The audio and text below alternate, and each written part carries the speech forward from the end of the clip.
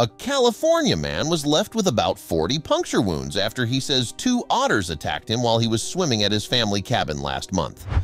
Before we continue, please take some time to subscribe to Dailydose, like, and share this video with your friends.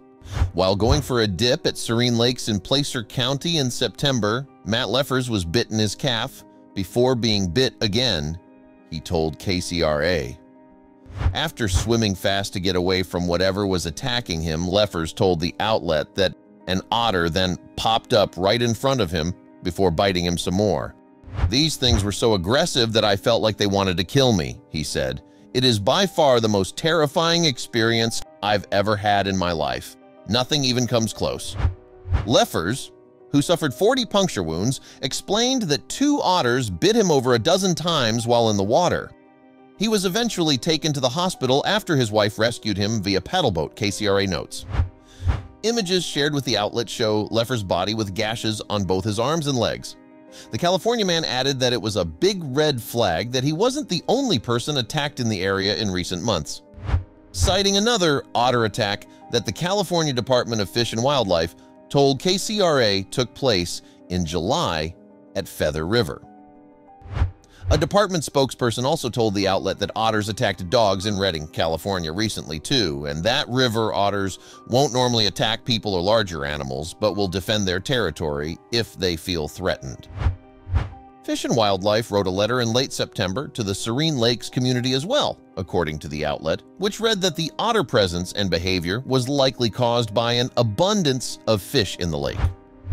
"We recommend reducing the frequency of fish stocking and limiting stocking to the non-swimming section of the lake," the letter reportedly read. "The goal of managing the lake's fisheries in this way is to reduce the amount of food available in the swimming area, creating an area that is less attractive to the otters. Additionally, we advise the community members to avoid swimming in the lakes for the remainder of this season and to increase educational signage in frequently used public areas." Leffers argued to KCRA that the department needed to mitigate the situation. The department will reportedly next come up with a strategy after learning more about the otters. News of Leffers' otter attack comes 2 months after a Montana woman and her friends were attacked by otters while tubing in a river. Jen Royce opened up about the AUG. Spine 2, attack at Jefferson River on Facebook, writing that she bit in the arms, legs, thighs, ankles, and both ears. Her ears were also visibly damaged. "Without any exaggeration, God's truth, I did not think I was going to make it out of that river," Royce wrote to Facebook this summer. "I had no clue if my friends were going to make it out, but by the grace of God, we did."